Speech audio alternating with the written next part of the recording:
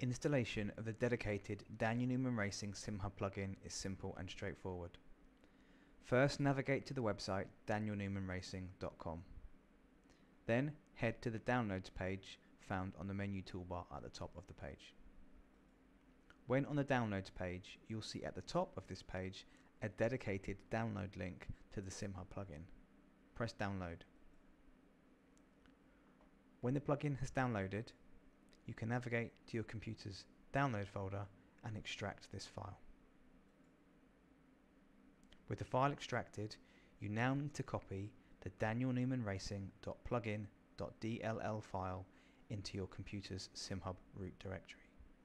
You can find this root directory by heading to the local disk C drive, the program files x86 folder, and then scrolling down to find SimHub.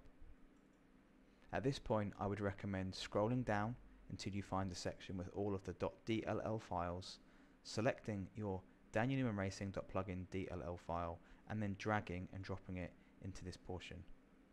You can now see the file located here in the SimHub folder.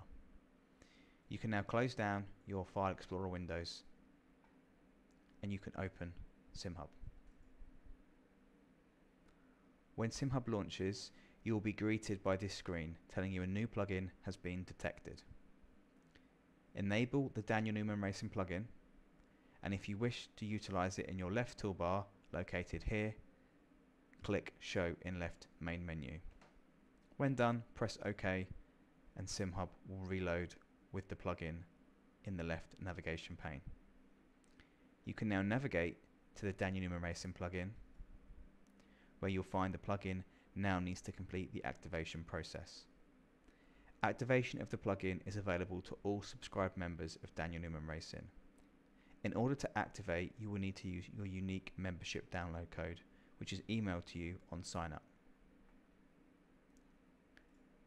An email like the one here shown will contain your download code, where you can simply copy, press Activate Plugin, paste your code, and then press Validate. Your Daniel Newman Racing SimHub plugin has now been installed and validated. Happy racing!